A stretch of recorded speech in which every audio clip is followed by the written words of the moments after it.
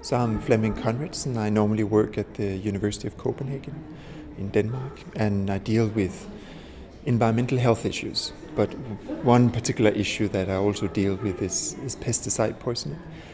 It relates to occupational health, also some accidental issues of pesticide poisoning. But here today I'm talking exclusively about how pesticides are used as a means of self-harm, committing suicide, or attempting suicide. So it's a specific, let's say, research topic. It globally kills about 300,000 people per year, acute pesticide poisoning, and it has been ignored for a long time. But there's a network of researchers, including people here in Scotland, who are active researching around the world in this topic, and we are networked.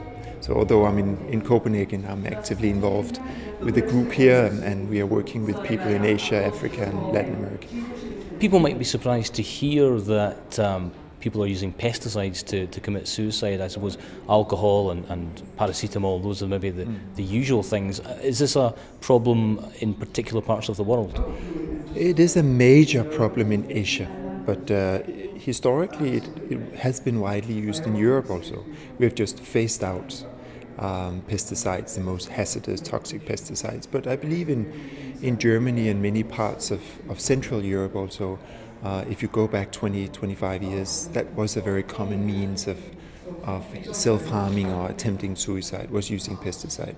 But since farming in Europe has become, highly professional, large farms, we don't see pesticides available in every other household. But if you go to India, Sri Lanka, or many places in Asia, almost all rural households would have pesticides.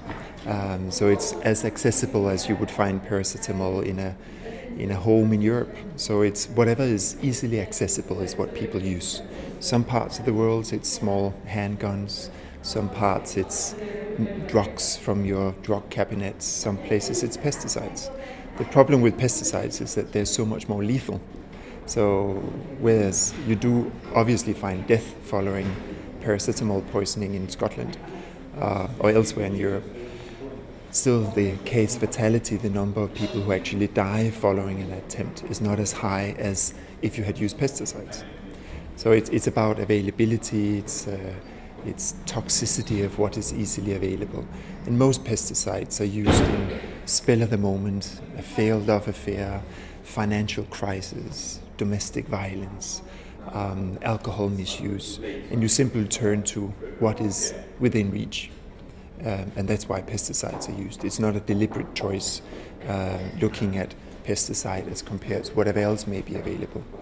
And if you have a rope or a knife and so on, it takes more time to plan. A pill in your home or a small bottle of pesticides is so easily available, and it's just spill in the moment. That's what we want to prevent, of course. So is the issue, as you see it, lack of education for the people who are taking these pesticides in order to end their life or harm themselves in some way, or is it the availability of such pesticides which perhaps have been phased out in other parts of the world?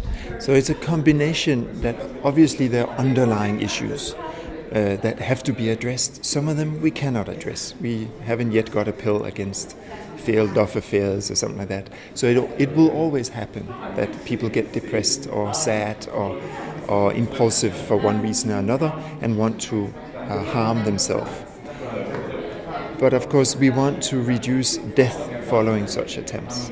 And that one approach to do that is simply to phase out the most hazardous pesticides and making them less accessible in the domestic environment. If we can do that, we know from Europe, North America, many other places, that has an impact on reducing successful death following self-harm. Successful, of course, not being seen in a positive sense.